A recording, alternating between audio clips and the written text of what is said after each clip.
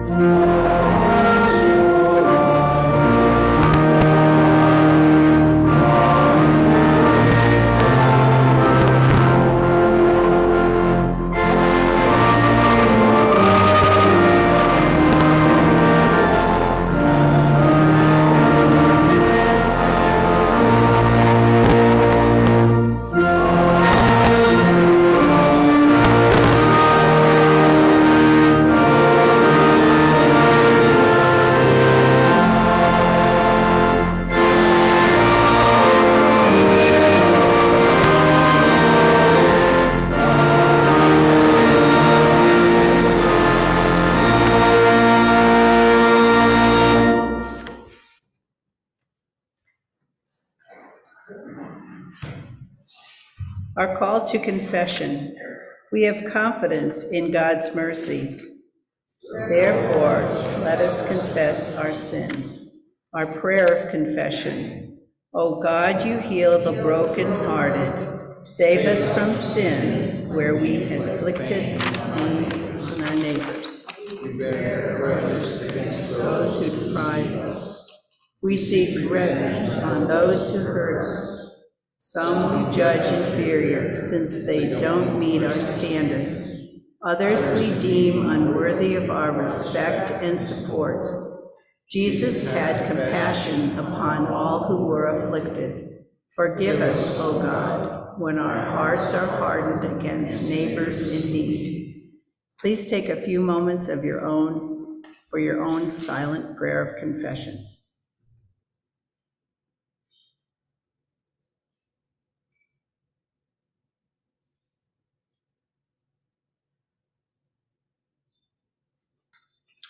Our assurance of pardon. The assurance of our pardon resided in Christ, who, though he was in form of God, emptied himself, taking the form of a slave. Today he intercedes on the behalf of human weakness before the great throne of God. Therefore, let everyone knee bow and let every tongue confess that Jesus Christ is Lord. Therein lies our assurance that we are forgiven.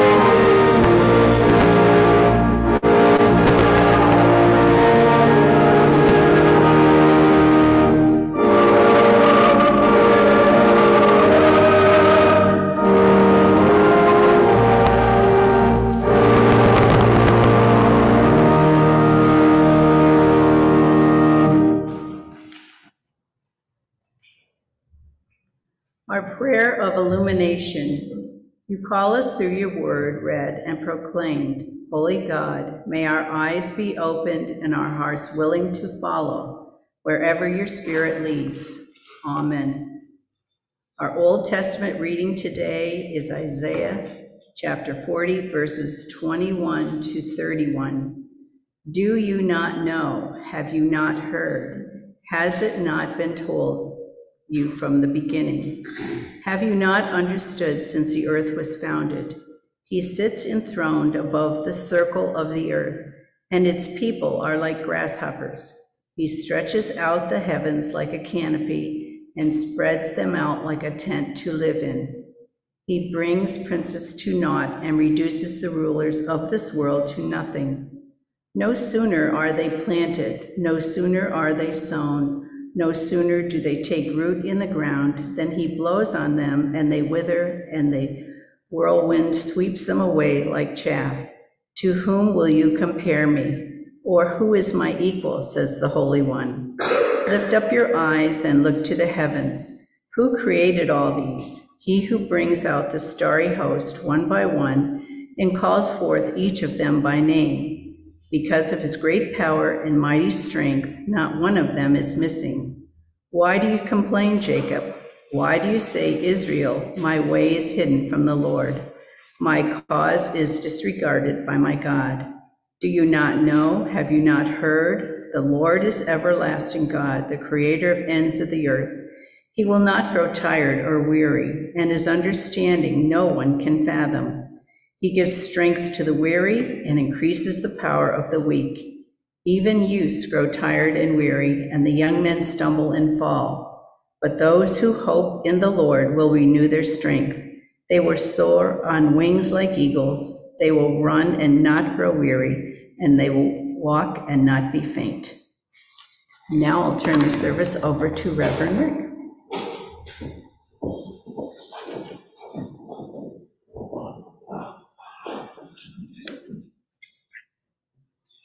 Good morning, everybody.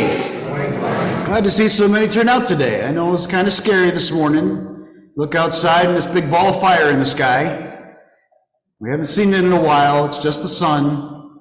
Glad you all figured that out eventually and y'all came out today. It's good to see everybody as we gather together once again in covenant worship. Whether we gathered here today in person or those joining us online, we welcome you as well. Giving back the first part of our brand new week to the one who has given us everything. Amen.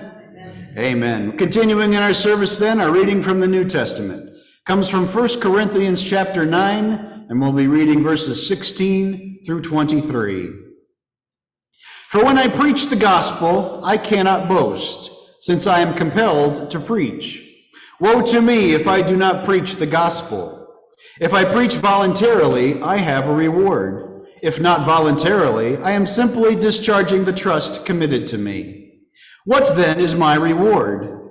Just this, that in preaching the gospel I may offer it free of charge, and so not make full use of my rights as a preacher of the gospel.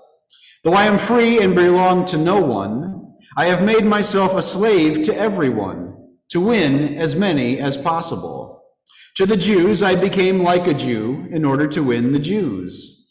To those under the law I became like one under the law, though I myself am not under the law, so as to win those under the law. To those not having the law, I became like one not having the law, though I am not free from God's law, but am under Christ's law, so as to win those not having the law. To the weak, I became the weak to win the weak. I have become all things to all people, so that by possible means I might save some. I do this for the sake of the gospel. This is the word of the Lord. For this is the day that the Lord has made. Let us rejoice and be glad together. Amen. Amen. And the Lord has given us yet another reason to celebrate today, a day that you may not be aware of, but once you hear about it, you may want to go out and celebrate in the Lord's name as well. Because it is today, according to the national calendar, February 4th, 2024 is National Dump Your Significant Jerk Day. I can see some of you couples elbowing each other. Just let me get through the rest of the sermon before you all start getting ideas in your head, okay? Now, a quick disclaimer, this following report comes directly from their website and does not necessarily reflect the views of your pastor, as we will elaborate as time goes on. But according to the website, National Dump Your Significant Jerk Day is celebrated around the world on the first Sunday of February each year. Do you or someone you know have a relationship with someone who is just plain awful? If the answer is most likely yes, fear not. Dump Your Significant Jerk Day is the perfect occasion for finally getting rid of that jerk once and for all. This holiday encourages those who need a little push to reclaim their lives and stop allowing themselves to be mistreated. Ironically, it is during the month of February, the month of love, but I think it makes even better sense because self-love is just as important. The origins of this holiday are unknown, but it is likely that whoever created this holiday was tired of their relationship and wanted to encourage others to take the necessary steps towards happiness. As the saying goes, life is short and there are a lot of fish in the sea. Why would you waste it in a relationship that makes you feel bad because you aren't treated with love and respect? It is far preferable to remain single than to waste your valuable time with someone who is a jerk to you. How will you ever find Mr. or Mrs. Right if you are preoccupied with Mr. or Mrs. Wrong? Celebrate this holiday by calling it quits on your bad relationship. It's quite simple. Dump Your Significant Jerk Day was created to give people who have a seriously bad relationship with someone an excuse to finally dump them once and for all. We've all been there, believe me. Why are we siding with them? Why do my friends always question why I'm with this person when they are constantly berating me? When you hear comments like this from people more often than people singing praises about your partner, it's probably time to find somebody new. Or at the very least, time to get rid of the old one. As the saying goes, sometimes you just have to do things for yourself. As our opening quote suggests, it can be difficult to get out of a relationship once you're into it. After all, they are there, and while they might not be the best company, you are truly never alone. Unless they go out for a night and simply don't bother coming home until late. Dump Your Significant Jerk Day reminds you that you are more than that.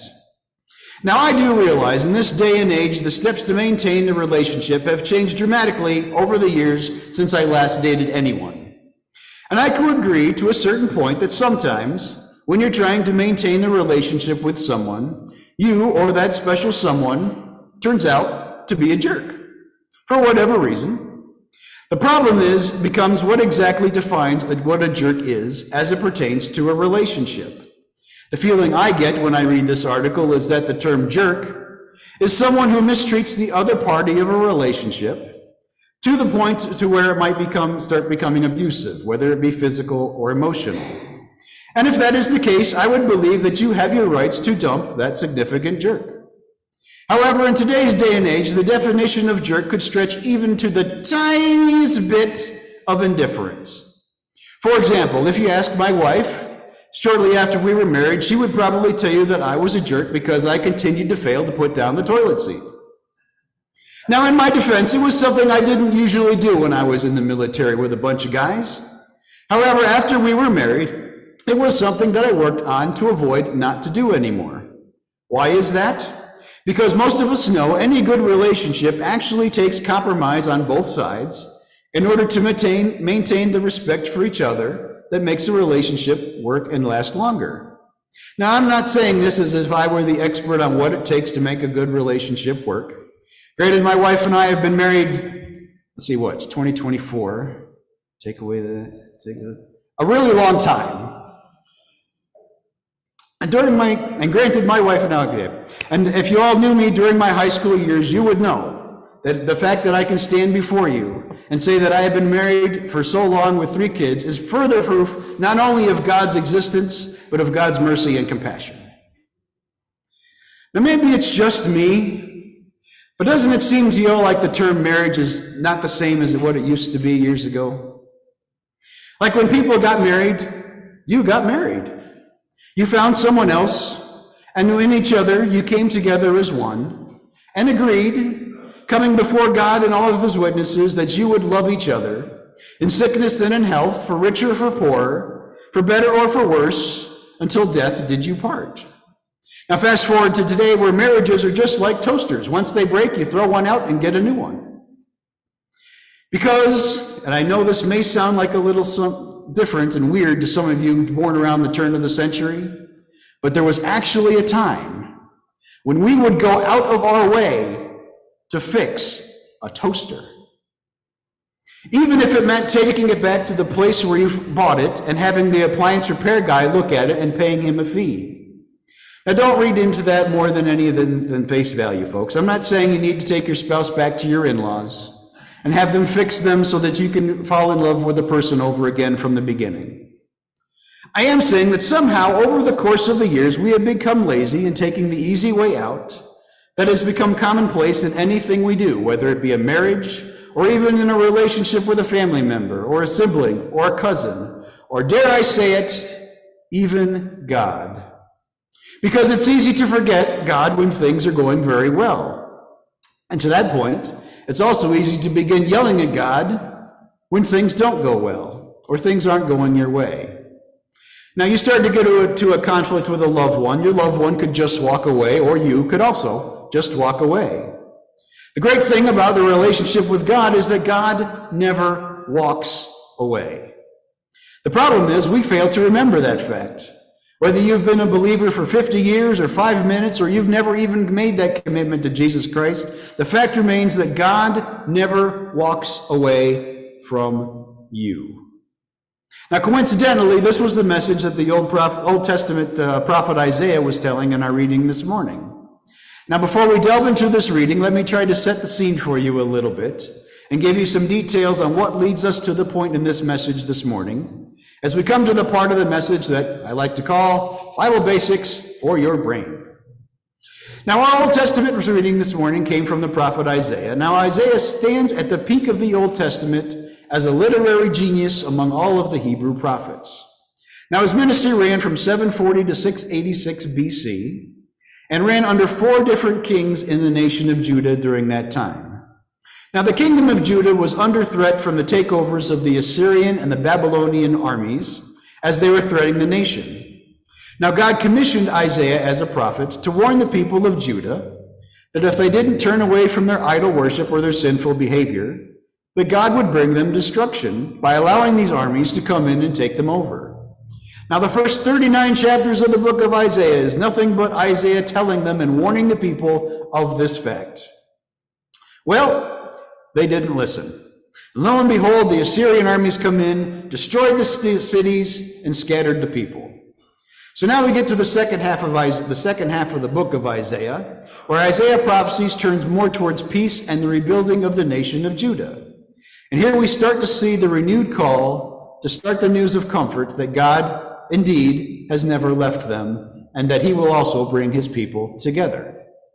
Now, as we start here in verse 21, remember, the nation has just been overtaken and just been destroyed, and the people have just been scattered. And even though the people had been warned by Isaiah that this fact would come, they decided not to listen to Isaiah's warnings, and now that everything is destroyed, they, like we, when things go wrong our way, we just are asking God, why? So reading again from verse 21, God says, "Have you not known? Have you not heard? Have you not been told from the beginning? Have you not understood the foundations of the earth?" In essence, God's just saying, remember me? Here I am, still here. And Isaiah continues to relay God's message that God is still there as the passage continues. Verse 22, "It is he who sits above the circle of the earth, and its inhabitants are like grasshoppers who stretch out the heavens like a curtain and spreads them like a tent to live in, who brings pieces to naught and makes the rulers of the earth as nothing. Scarcely they are planted, scarcely sown, scarcely has their stem taken root in the earth. When he blows up upon them and they wither, and the tempest carries them off like stubble." So then Isaiah relays God's message as it pertains to the people of Judah worshiping other idols. In verse 25, "To then whom will you compare me, or whom is my equal? Says the Holy One. Lift up your eyes and see, who created these? He who brings the host and numbers them, because he is great in strength, mighty in power, not one is missing." God again, remember me?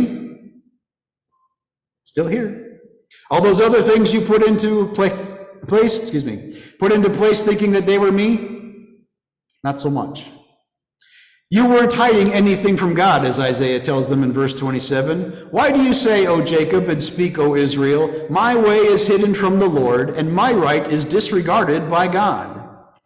And then he repeats what he started out with. Have you not known? Have you not heard?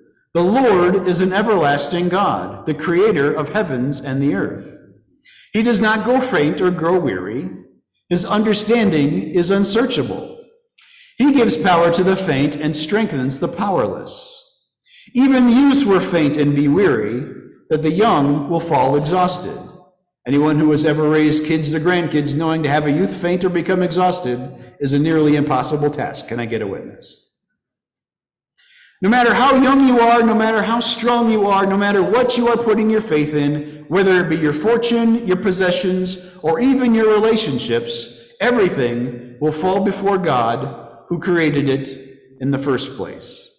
And as we put our trust into things of this world, as long as things are going well, we tend to forget that there is even a higher power that has allowed us to have those fortunes or blessings that we've had in the first place.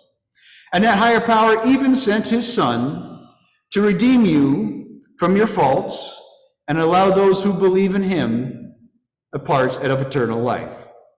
Isaiah reiterates this fact in verse 31. But those who wait on the Lord shall renew their strength. They shall mount up on wings like eagles. They shall run and not be weary. They shall walk and not faint. Our abilities to do anything, whether it be keeping a relationship going or to avoid one harping on us, comes from the one that we get all our strength from, and from whom all our blessings continue to flow from. Now, I am ashamed to admit that there are times when I try to do things on my own, and it's only when times get tough that I become humbled to remember that God is still there. And then I have to ask God not only to forgive my insubordinates, but to ask for his strength and his guidance in the first place, what I should have done in the first place, to allow me to accomplish the job at hand. But don't take my word for it. Let's take the words of Paul from the church at 1 Corinthians letter he wrote that we read in our New Testament reading this morning. Paul gives here a story of his own life, how he managed to bring those closer to Christ as he set up his many churches. But first, he gives us the reason of why he is doing what he is doing. So reading again from 1 Corinthians chapter 9, verse 16. If I proclaim the gospel, this gives me no ground for boasting, for an obligation has been laid on me. And woe to me if I then do not proclaim the gospel. For I do this of my own will, I will have a reward. But if not of my own will, I am then entrusted with a commission.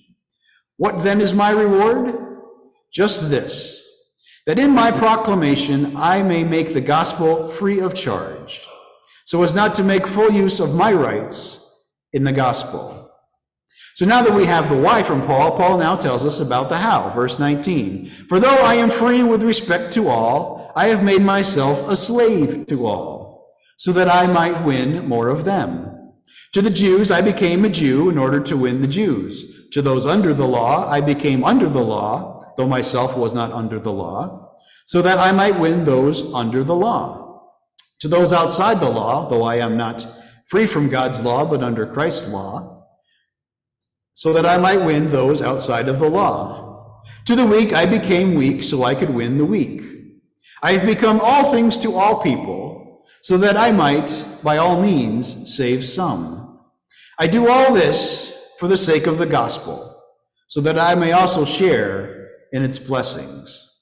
So Paul's saying that in order to bring people closer to Jesus, then he had to, in some way or another, become like one of them, like those who were Jewish, like those who were weak, like those who were even strict in following the temple laws, or those who weren't following the temple laws at all. Even though Paul didn't fall completely into their lives while doing so. Those of you who were here last week might remember that from the message last week. Yes, he may have had to fallen outside of his comfort zone in order to do what he did. Then he may have to compromise on some things, or at least begin to do things that were normally outside of his comfort zone. And he would be like those he was trying to reach in order to earn their respect or earn their trust, whatever you want to say it, in order to befriend them to where they would want to listen to the gospel that he was preaching and that he was making available to them. So in the long term, the end results would be bringing them closer to Jesus Christ. Now that process sounds pretty easy as we're reading it on paper, but I'm sure just like us, when we try to do the same thing, we know that that task is a lot harder than it looks here on paper. However, that is what Paul chose to do again and again in order to bring people closer to Jesus Christ. And even though Paul went to these lengths, as it says in the letter, he didn't save them all.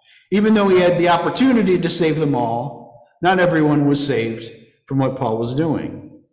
But just like in any good relationship, it does work better if both sides are on the same page. However, even in the best of relationships, a lot of those times, this isn't the case. But as Paul is our example, we can't just give up on bringing those people to Jesus. Jesus calls us to keep trying. And fortunately, we serve a God that gives us what we need when we need it, and even in certain circumstances, allows us to fail so that we can continue to progress, to succeed. So even though a day is designated to dump that significant jerk, maybe think twice about that. At least pray and see what God wants you to do, and perhaps follow the example of Paul, so that maybe, just maybe, we can continue to be the light that Jesus has called us to be. In conclusion, it takes work not to be a jerk. Just make sure you unplug that toaster before you start working on it. Let us all stand together and sing, if you're able, hymn number 255 in the blue praise manual, Now Praise the Lord.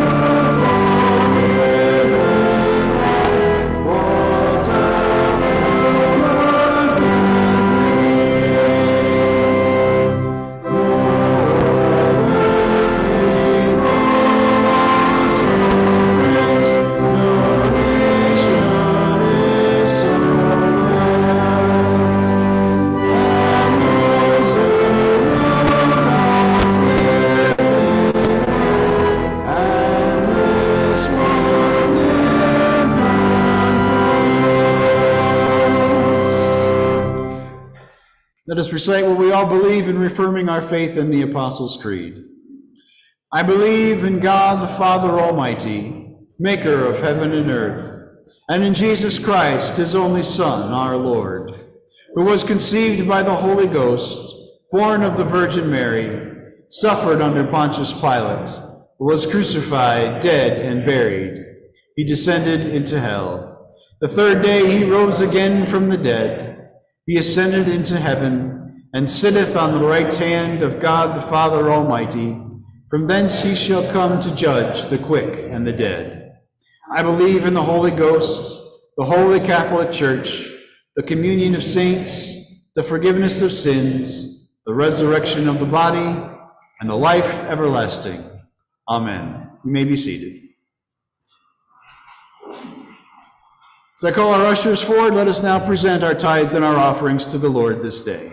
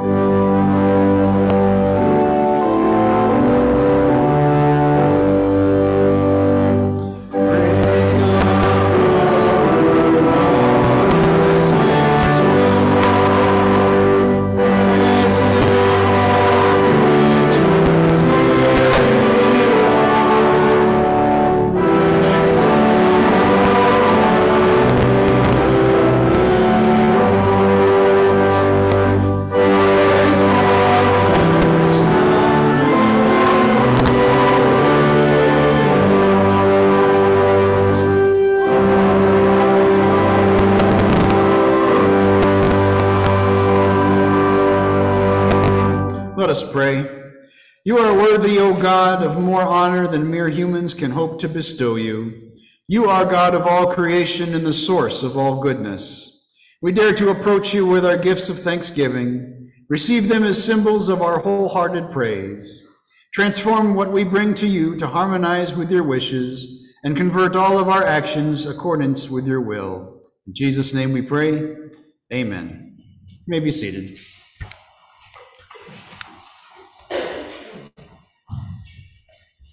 The time in our service this morning where we share our joys and concerns. Just a quick again, remind you of the announcements in your bulletin that Sue brought up to your attention. Boy Scout Sunday next week, Super Bowl Sunday next week, installation of new officers next week. No reason you shouldn't be here next week.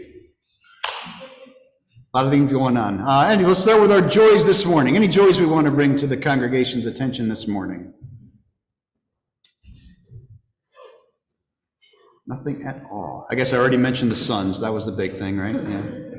I see, I'm a kind of a techno nerd, so I see Elon Musk was in the news this week again. You see, his company has now completed the first prototype of the flying car. Did you see that? Yeah. And now the next phase of the project is, of course, to try to find people to test drive this thing. I guess it's his new pilot program. And you want to share with the congregation this morning? Turning our attention then to our concerns, I call your attention to the prayer list in our bulletin this morning, and of course any other people we want to bring to the congregation's attention. I just want to mention. Yep. I just wanted to mention that Glenda's husband Derek did pass, and the services will be on Friday, with viewing on Thursday evening 5 to 7, and the services on Friday at 3. So I want to keep the Ely family in prayers this week. Any other concerns or people we want to bring to the congregation's attention? If not, then let us come to the Lord in prayer. Let us pray. O God of sympathy and tenderness, who surrounded Job when he was despondent and sent Jesus to bind the wounds of the afflicted, we give you thanks that you take pity upon us and nurse us to wholeness when we are distressed and forlorn. We give you thanks that even when despair so easily overtakes us, that you send your Spirit to comfort our fears. Hear us as we pray for those confined by illness, and in the midst of their infirmities, help them to sense your healing presence, which bring peace to mind. Give them the patience which allows their bodies to draw upon the sources of regeneration so necessary to health and vigor. When the days are full of fretting and nights prolong the anxiety over a new dawn of suffering, hold them in your bosom and grant them peace. Hear us as we pray for those who despair. When earthly hope seems to elude them, grant them a vision of your boundless mercy. Appear to them in sadness of their darkest moments and make real for them the victory of Christ's resurrection. Help them to hear the good news that transform lights out of darkness and may henceforth have confidence in your loving care. Hear us as we pray for those blessed with sound minds and well bodies. Help them to care for temples of your grace. Keep them from abusing what you intricately created and give them a discipline to look after themselves. We give you thanks for the countless mercies we take for granted, for movement, for strength, for our minds and our senses. Help us, O God, to take heed of our health as a gift freely given, and never cease to praise you for the grace it reflects. And Lord, we know that you are the great healer, the great physician for all to come to be healed. We know there's those out there who are struggling, whether it be physically, emotionally, financially, or spiritually. We know that there are those who are in the midst or rebuilding from tragedies. We ask for your mighty hand of healing to be upon them, to heal them like no one else can, and that they would in turn see your mighty hand in their healing. We ask now for those names we brought to you this morning and for those names we bring to you now in silence.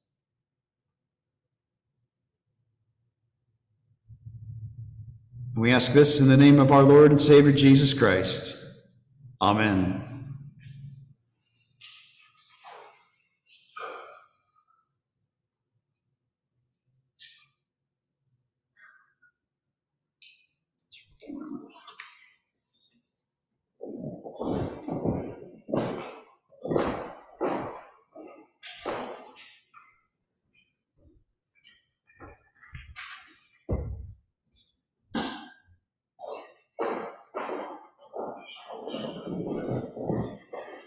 This is a joyful feast of the people of God. People will come from north and south and east and west to sit at the table in the kingdom of God.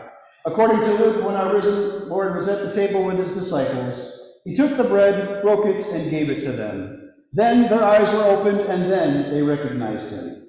This is the Lord's table. Our Savior invites those who trust him in the feast that he has prepared. The Lord be with you. Lift up your hearts. We lift them up to God. Let us give thanks to the Lord our God.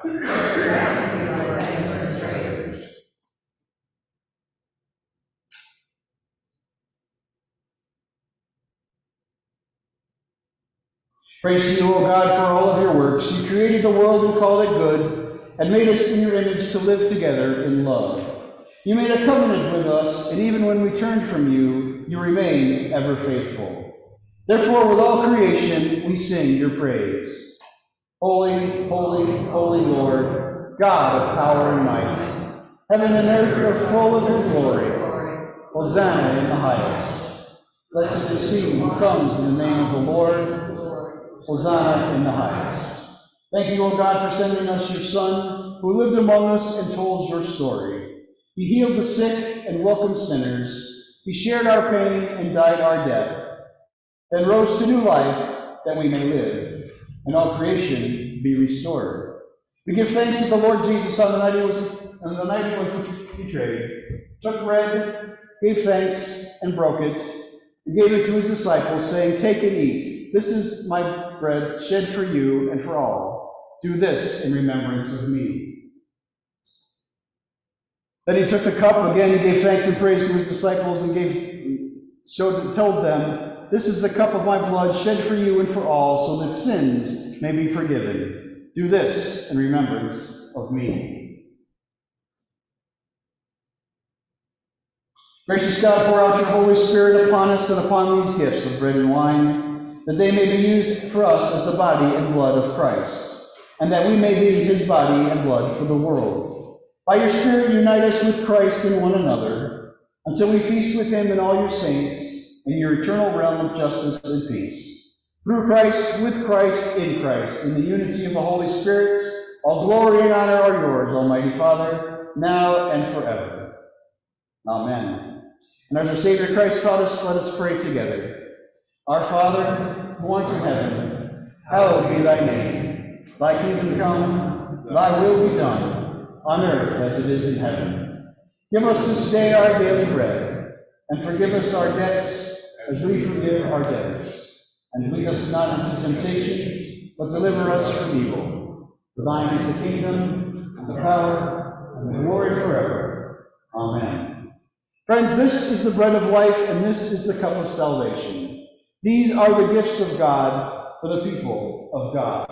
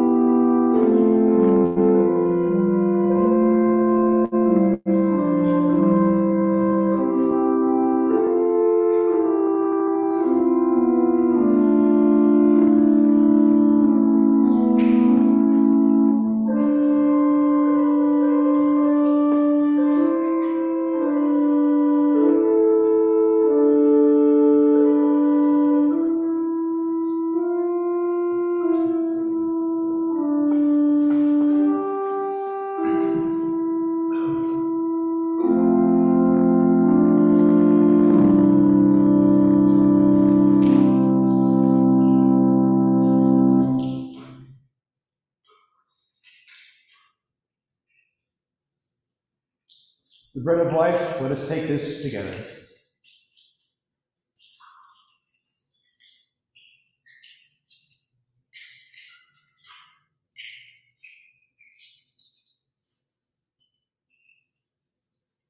The blood of Christ, let us take this together.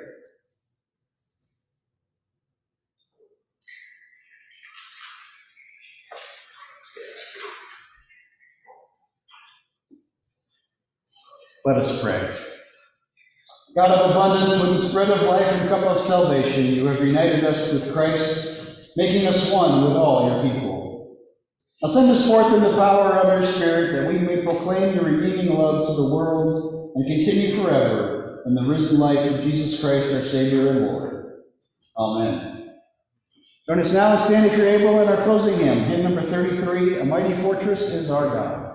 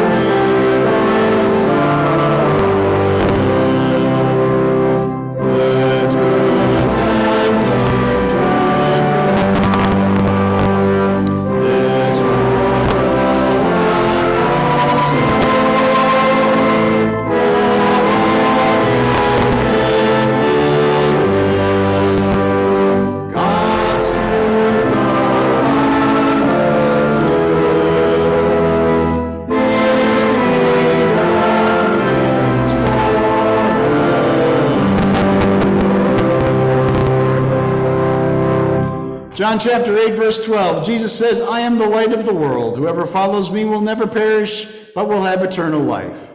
Friends, my prayer is that you have seen the light of Jesus here today, and that you take that light of Jesus out into this world of darkness, so that others may see the light of Jesus in you, and that the world will become a little bit brighter with the light of Jesus Christ. May his grace, his peace, his honor, and glory be with you as you go forth from the sanctuary to know and to serve the Lord. And I hope we all meet again, if not before, we all gather together on that beautiful shore.